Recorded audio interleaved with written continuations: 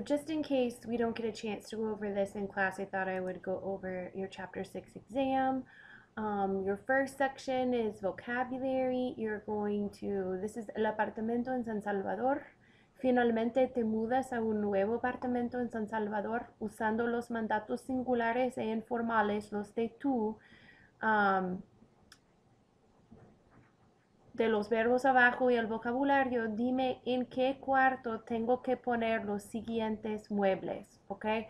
So what you have to do is use the verbs given and the furniture and make 5 sentences in which you tell me where to put different pieces of furniture. Like you have to say, put the computer in the salon, okay? Using your 2 commands, your mandatos singulares e informales. Okay, the next section is en que trabajan usando el verbo ser conjugado al presente, los siguientes profesiones. Mira los dibujos siguientes y escríbeme una frase diciéndome a qué se dedican a cada una persona. So you're going to take the words in the word bank, which are different professions. You're going to use the verb ser, and you're going to write a sentence telling me what each of these people do based upon the picture that's next to their names. Okay, then cualidades. ¿Qué cualidades necesita uno para tener éxito en cada una de estas profesiones?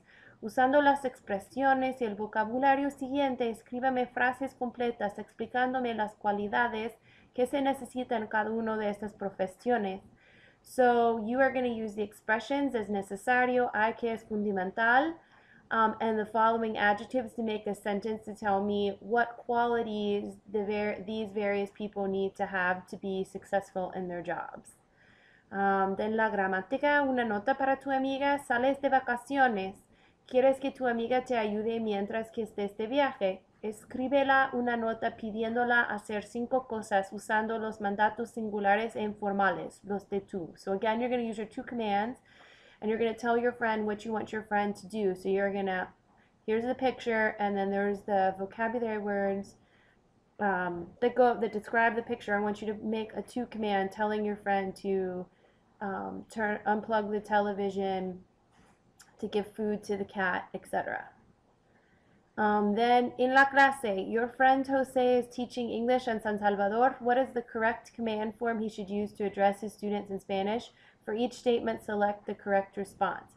So read through here and then pick the correct command that would best complete the sentence.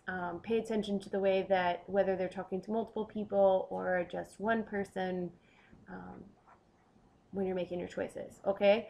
Dando las direcciones, explica a las personas siguientes cómo llegar de la plaza cívica a su destino final, número 1, 2, o 3. So I've put numbers in the picture, and you are going to give commands telling these various people how to get from, you're always going to start at la plaza cívica, so how to get from here to 1, 2, and 3. So pay attention as to whether you are talking to, you're using a title with a person, and whether you are addressing them by their first name or whether you're talking to more than one person, so on and so forth.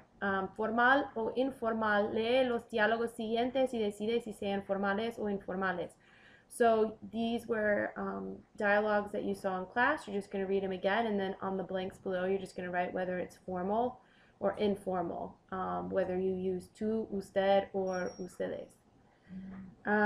Las fotos de la familia. Mira las fotos siguientes y usando el presente del verbo estar y el participio presente, dime lo que están haciendo algunos miembros de la familia. So you're going to tell me, what are these people doing? So like, tu hermano menor, my younger brother is playing the piano. So you're going to make sentences using the present progressive, telling me what all those people are doing. La lectura, you're going to read the following paragraph or multiple paragraphs, the following essay, and then you're going to answer the questions below in English. And I want you to answer it in English so that I know that you understood exactly what you read. And then la cultura, answer the following questions about El Salvador in English based upon the movies you watched and the articles you read for homework. And then la parte oral, I'm going to play a dialogue, and you are going to listen. Whoops. Whoops. And you are going to listen to the following dialogues and decide if they're formal or informal. Match the following words with each dialogue, and then decide whether or not the speakers were formal or informal. So basically in dialogue 1, you're just going to take the words from the word bank and just list them below dialogue, the words that were used. Some of them could be used more than once, and the words that were used in dialogue 2, 3, and 4. And then afterwards decide whether the dialogue was formal, informal, or a mixture of both. And that's it.